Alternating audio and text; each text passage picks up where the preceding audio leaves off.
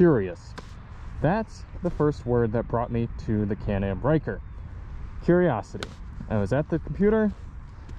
I was on Facebook Marketplace actually, and one of these popped up and I was like, oh yeah. I forgot that Can-Am had come out with a much more reasonably priced three-wheeled machine. It had the Spider for a while, and then they released this Ryker. Smaller engines, smaller body, lower weight, lower cost, making for a lower cost of entry. But I still had not spent any time on one of these three-wheeled contraptions, and having grown up riding snowmobiles, riding dirt bikes, four-wheelers, driving cars, riding motorcycles, it was one of the few things that had eluded my butt and my hands, and I thought, no longer. We need to see what these things are all about. So I reached out to Can-Am, and they hooked me up with this base model, although equipped with the 900 inline 3 4-stroke advanced combustion engine, providing about 82 horsepower. Other than that, base model Ryker gave it to me for a week and said, here, try it out, have some fun. And have some fun I have. Beautiful fall day here in Michigan, late October. The leaves are changing, everyone's out and about buying pumpkins and watching football, and I'm out here racing around back roads on this three-wheeled machine. So let's get behind the handlebars and talk about what makes the Ryker a unique machine, and one that a lot of people should consider for a fun weekend or midweek sort of toy. Now, there are tons of specs, facts, and figures you can find on the Ryker on the internet. You all are smart and capable. If you're watching this, you must have some sort of connected device. You can find these things. I'll tell you what you really need to know. Like I said, this is an inline 3 paired up to a continuously variable automatic transmission. I guess I should go through some of the basics on how you actually ride this thing and what makes it unique, I should say. So right off the bat, you've got a very functional key. This thing is actually really neat because you can pair this smart key to multiple Can-Am products, so, or even just BRP products. So they say you had a Ski-Doo snowmobile and a Sea-Doo, PWC, personal watercraft, jet ski, if you will. I know that's a copyrighted term, but that sort of thing. Personal watercraft or ski boat or something, or a four-wheeler or anything like that. You could pair this key to that, and not only that, you can pair multiple keys to this one vehicle. So it's many different ways to do it. You pop it on there, kind of out of the way. A few other things. These pedals are adjustable, so whether you are short, tall, you like a different sort of riding style, you can make it adjusted to your comfort and your preference. The handlebars are also adjustable, so you can just really quickly flip this up, bring them forward toward you, and flip them out. And I actually like being able to hot adjust like that on the fly, because depending on my riding style and what sort of riding I'm doing, what sort of roads, I actually like to change it up. So that's pretty neat. On top of that, you got a parking brake, because there is no transmission, if we will, to kind of stop this from rolling, so you have to engage that manually. And you have a little bit of storage up here as well, which is certainly convenient for those of you who are familiar with very limited storage capacities. It's nice being able to throw something in there without having to necessarily carry a backpack. Fuel tank is filled up in here, not locking, but if you're in the right sort of situation, it's not a big deal. You do have this three-wheeled setup, so these are essentially car tires. They are not rounded like motorcycle tires, they're much more flat, and the whole riding experience of this is very flat. I'm actually not going to really talk about motorcycles in this comparison. If you do want to see a comparison to the Ryker and a motorcycle, check out the links in the description. We did shoot a video on that, but I want to talk more just about the Ryker in a vacuum, in and of itself, today in this review. Disc brakes all around. I think that's about the most you need to know in order to ride this thing. The startup process is kind of interesting. The key doesn't do any sort of ignition. It's simply a security device. If you press power button, you get a gauge, pops on up, fully digital, LCD. All foot brake down here, so no hand brakes. And that gets into keyword number 2 for this machine, approachable. It's a very low seat height. I am 5'10". My feet are on the ground, no issues there. People of any height would be able to sit on this. Even if you only had one arm, you could ride it, because all you have to do is is twist the throttle with your right arm. I suppose if you only had your left, maybe you could get it converted or something like that. And all the braking is done with your right foot, so it's in line, the front and the rear's brake at the same time. Again, very approachable. Roll the throttle forward, push in the brake, starts right up. This engine is so buttery smooth in all products that Can-Am puts it in, or BRP I should say. It's almost in some ways to its detriment because it's such a benign character, but it does provide a good amount of grunt. Woo! Look at that! I can one hand drift this thing. Ah, that's fun. Away we go.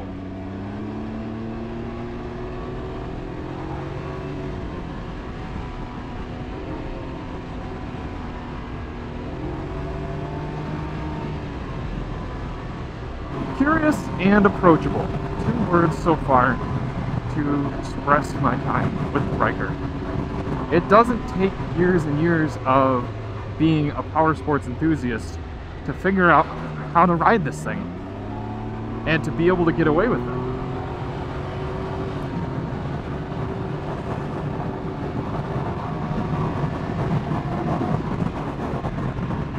With 3 different driving modes, Eco, Normal, and Sport, you can put it into a mode that isn't going to completely throw you off the machine as soon as you give a twist of your right wrist. Turning radius, quite good. Right now we're in Sport mode, but I can switch it right back to Econ, or Eco.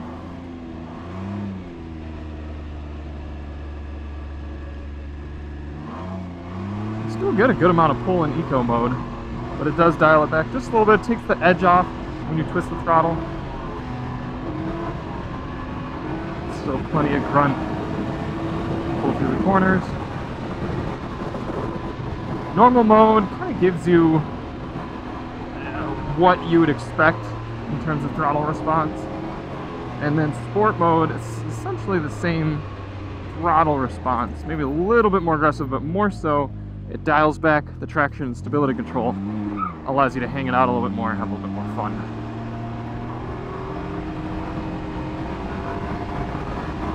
That's what this thing does really well. Approachable fun. It's an entirely unique riding experience that should be enjoyed and appreciated for what it is. With a Ryker, I can go out on freezing days, I could go out in the rain, I could go out on dirt roads, I could go out even just running errands and have a lot of fun, more fun and a more unique experience than I would in a car, without a lot of the perils that come from other sorts of power sports. It's accessible, approachable fun. You can certainly chirp that rear tire, whether that be intentionally or unintentionally. One thing that's great with the Ryker is you see all this mud and dirt on the road. You have so much less fear of what might be on the road, what sort of conditions are going to come around. These roads that I'm riding on right now are fairly smooth, they're nice, they're good condition. But you get over some broken asphalt, some big bumps, potholes, things that could really spell disaster for a less than experienced rider on a motorcycle. It's just not going to be an issue on something like this. You're going to be able to take it much more confidently and ride over much worse terrain, whether that's just poor infrastructure or it's something like a dirt road, 2-track, anything. And they make other models that are even more catered for that. The rally model is a little bit more off-road pretense and a special rally mode that really lets you get goofy off-road. On top of the fact you're not going to get thrown off when you just run over any sort of broken asphalt or bad road condition, is the fact that these brakes work so well over so many different road conditions. I'm doing 60 right now. If I had a panic stop, do you see back there? I mean, that was broken asphalt right there, and the thing balanced and handled and ABS just properly and brought me to a stop so much faster than most motorcycles would. here we are, sport mode. Let's dip down onto this dirt road. Say you live on a dirt road, say you just like exploring, say you live in an area with a lot of dirt roads. Watch this. Awful, awful road surface, and it just cars right around. There's no way, I've ridden down this road before on my motorcycle, and there's no way I would tackle it like this on my bike. And again, watch me hit the brakes. Look at that. It left black marks on the dirt road. Can you imagine stopping like that on so many other machines like this? And away it goes.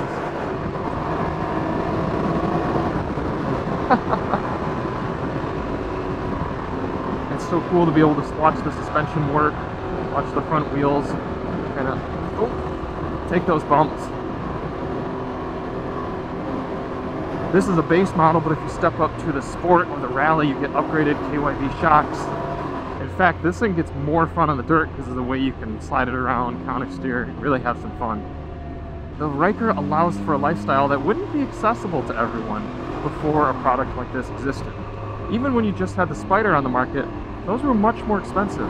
The Ryker starts at about $9,000 with the base motor and allows you to have fun in so many situations that just wouldn't have been possible before a machine like this existed. It is quirky and it is different. It's you don't ride it like really anything else, whether it be a snowmobile, a motorcycle, a jet ski. It kind of takes different elements from all of those. Man, it just allows you to have such a unique experience. I love it for that. The other thing is that automatic transmission makes it so accessible as well. And that brings us to the third word and lasting word for the Ryker is accessibility.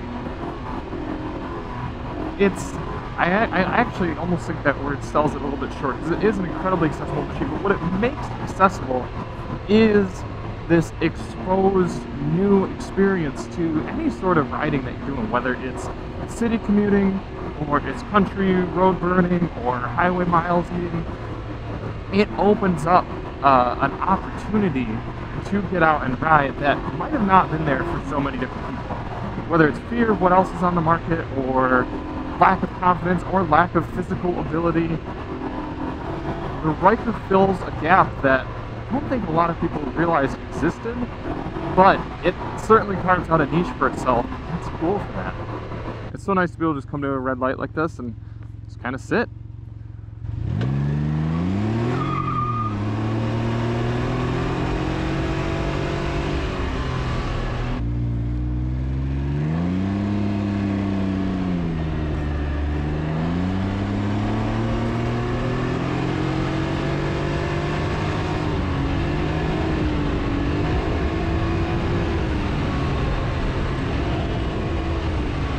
A mixture of this very smooth engine and that CVT automatic transmission, it makes for a more refined, smooth experience. And being a more traditionally power sports kind of guy, that's not exactly what I was looking for at first and expecting. I've kind of come to appreciate it after some time here.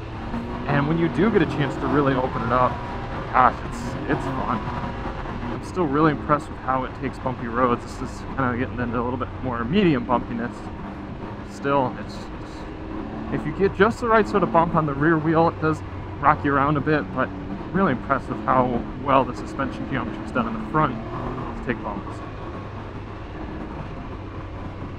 The other element of accessibility in this is sort of the mistake prevention. If you push this thing too hard into a corner, it does everything it can to compensate for you. Even in the more aggressive sport mode like this, it has stability control. It has brake prevention to keep you from either tipping or sliding too much or losing your grip and really screwing up on this machine.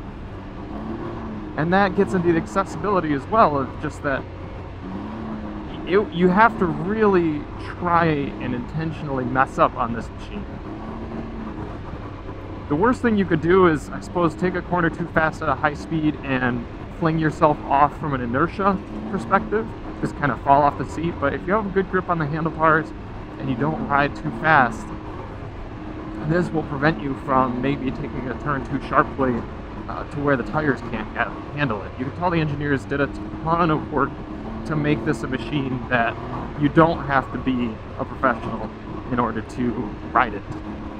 Speaking of that, how about legalities? You do have to have an endorsement to ride this, at least here in the state of Michigan, but they make 3-wheel motorcycle endorsements rather than just 2-wheel motorcycle endorsements. So if you don't have any interest in riding a 2-wheel motorcycle, but you still want to ride a Ryker or Spider, you can go to many dealerships, including Motor City, Powersports, and Blue Hills, where this one is from, and they provide classes throughout the year to get you endorsed and qualified and legal to ride this thing on public roads. It's not a difficult course, and again, all part of that accessibility aspect. They're going to make sure you're safe, they're going to make sure you know what you're doing, and then send you out, have some fun. Get into more of a aggressive city situation here, a lot of traffic, a lot of lanes. Kind of show you how the Ryker makes this all very navigable. Plenty of power to get out of people's way, and up onto the highway.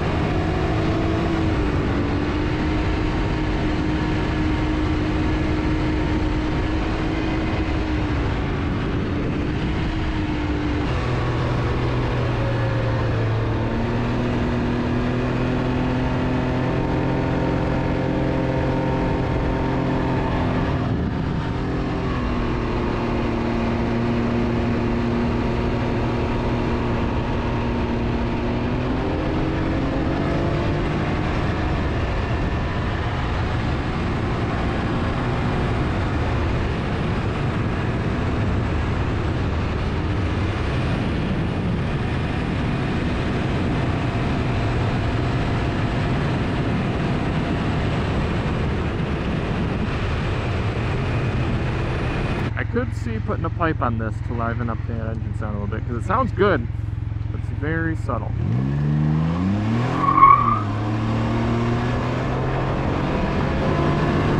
What a neat experience, it really is. I'm so happy to have gotten a chance to spend time with one of these. It's just cool, and it's another thing to put in the arsenal of cool things that you can have in your stable, whether this is your only machine, whether this is kind of your dose of power sports fun, or if you're someone who has all sorts of different toys, and this is just perfect for just the right sort of situation. And yeah, I could totally see a lot of those type of situations being right for this. It's accessible, approachable, and curious. People see it and they're like, what is that? That thing looks so cool. It looks like something out of Halo, or it looks like something out of Star Wars, or it looks like a grasshopper. I mean, there's so many different things to say about it, but what I love about it is that it's unique and it provides something that no other machine does. I could absolutely see myself getting one of these later on in life when maybe I want a little bit more stability, I want a little bit more safety, but still want the excitement of being open on a machine like this. So thank you so much to Can-Am for letting us spend some time with this. Shout out to Motor City Powersports, who made the loan happen. We're gonna get this thing fueled up, cleaned up a little bit, and get it back to some next owner. And thank you all so much for watching, and we'll see you on the next one. I'm Charlie from Daily Motor, and as always, drive on.